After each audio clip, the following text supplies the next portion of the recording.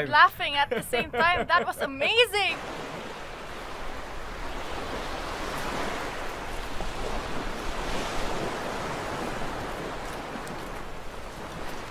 Okay, so please be mindful of your safety. Lahat naman kayo may kanya-kanyang instructors. We have 3 hours to surf, walk around, hang out. After nun, we all meet here because our next activity will be island hopping. Okay? Yes, sir. Okay, go ahead. Ikaw, Spencer, hindi ka ba magsisurf? Oh, lulusong din, siyempre. Okay po, see you. See you.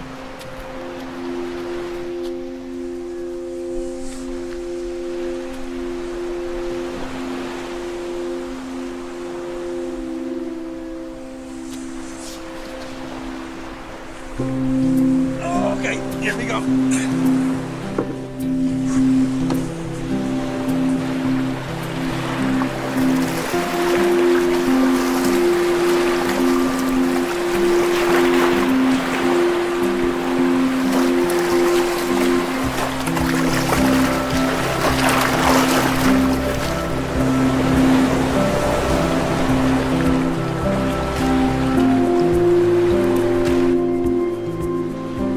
Spencer?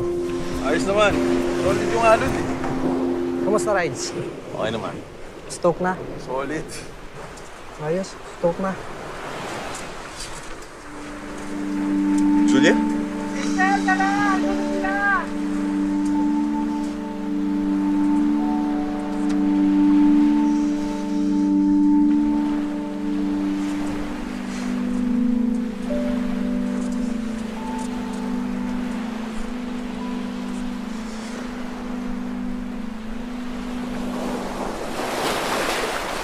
Hi guys, gather. Okay, so you guys have 20 minutes to explore the island. You can take photos, but you can't take anything, especially yung sand or yung seashells. And also the most important rule in this island is do not litter. Are we clear? Yes, Spencer.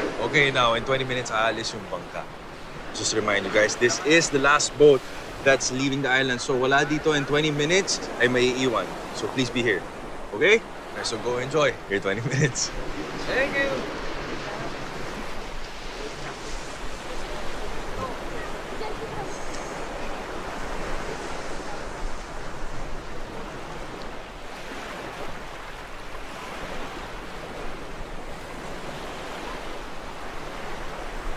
Para sa balitang panahon, hindi po El Nino pero naitala ang pinakamainit na araw sa nakaraang 4 na taon. Pinakamainit sa Norte at Central Luzon, kasama na ang mga probinsya ng Pangasinan, La Union, Cagayan Valley at Nueva Ecija.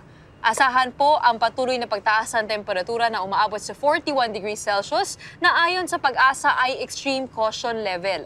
Dahil sa mararanasang init, pinag-iingat po ng Department of Health ang lahat sa mga sakit na maaaring maging dulot nito.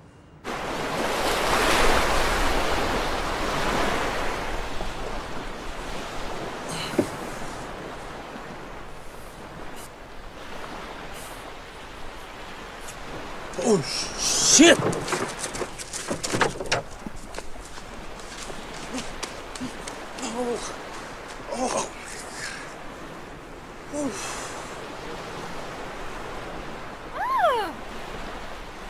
Ate? Ate? Ate? Ate? Anong ate? Uy. Uy! Anong ginagawa mo dito?